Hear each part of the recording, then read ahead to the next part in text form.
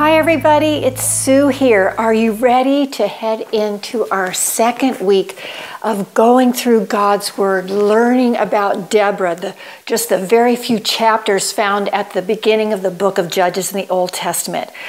We've got a huge response from the first week, and if you're just joining us now, just jump right in.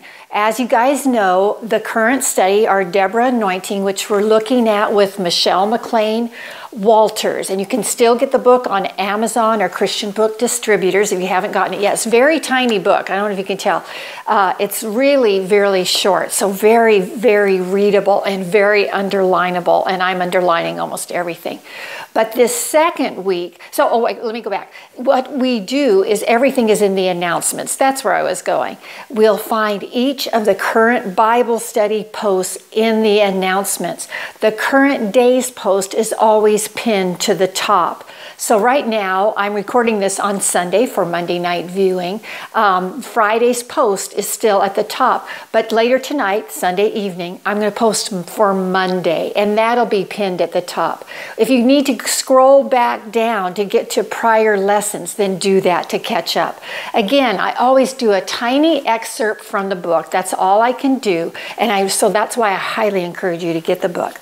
But this week, we're going to be, we end up on Monday with the end of chapter 1, and we head into chapters 2 and 3. And just a thing on chapter 1, so Monday's post, is we're talking about the seasons of life. Now, something Michelle doesn't bring out, but I think is very important, is that I think we can cycle through the seasons. So there may be times where you go through all 4 seasons over a period of just a few years, and there may be a time where you cycle through them over a longer or extended time, or maybe even just make it shorter, a few months.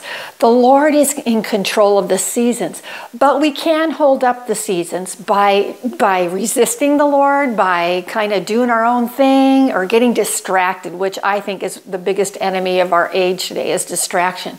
So all God ever asks of us is our yes. So say yes to Him. Let Him have it, because the sooner that you do, the sooner that I do, we will be in the flow of where He wants us to be.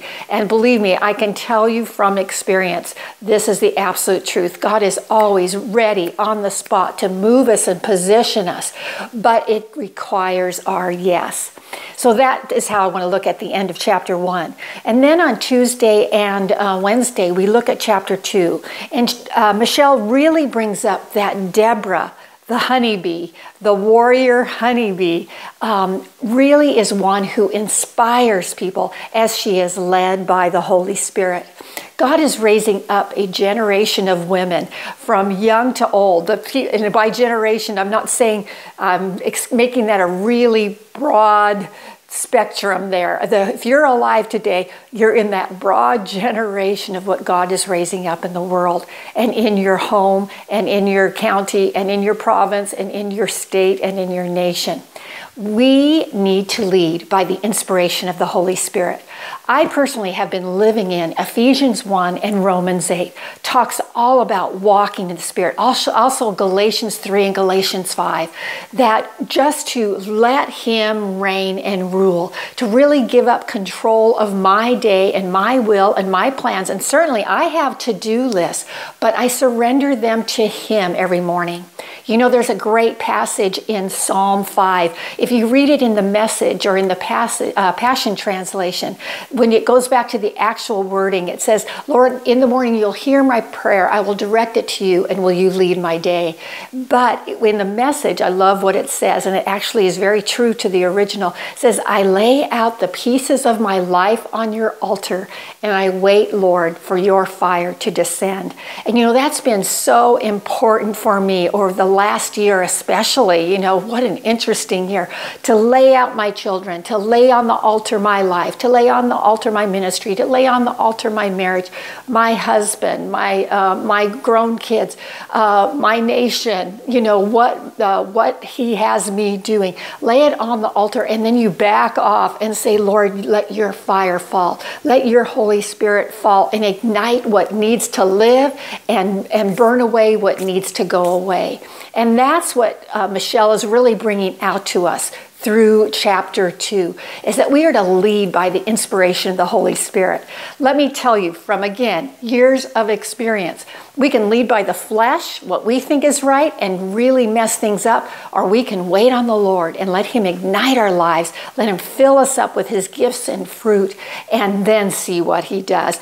The difference is night and day. So if you've been struggling, if you've been frustrated, if you've been impatient, if you're wondering why your life is feeling a little stagnant and maybe going around the circle and circle and circle, let me just say, take a step back, lay it all on the altar, ask for Holy Spirit fire to come, and He will, and direct us. And then we head out the remainder of the week in chapter 3. And she brings up the whole point out of one of the passages that Deborah says, I arose a mother in Israel. And she brings out, Michelle really expands that for us, that today we need mothers. We need women with a mother's heart to nurture, to cultivate, to invest time, to take the time. Can I tell you, I'm still redoing some of the damage I did as a mom to my kids. I'm just being real here. And God has been speaking to me over the last 10, 15 years, and I've had a really major life transformation. My kids will tell you that. It wasn't that I was a tyrant, but I really didn't know how to nurture. I got to be honest. And God is just wooing my heart, kneading my heart, and that's what He is doing in those modern day Deborahs. It's not just me, it's all of us.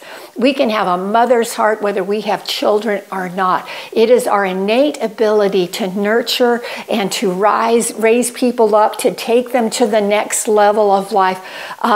But there's something, again, about when it's Holy Spirit anointed and Holy Spirit ignited and Holy Spirit led that is so much more profound and efficient and powerful and brings transformation that gives God the glory alone.